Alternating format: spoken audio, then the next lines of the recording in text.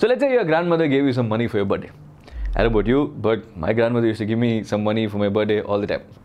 Now, the question is, you can either use that money for yourself and buy something that you really want, or you can use that money to buy a gift for a friend or a family member. Which do you think will make you happier? Well, research suggests that spending money on someone else will actually make you happier. It's really counterintuitive, right? But yeah, funnily, that's how the brain works.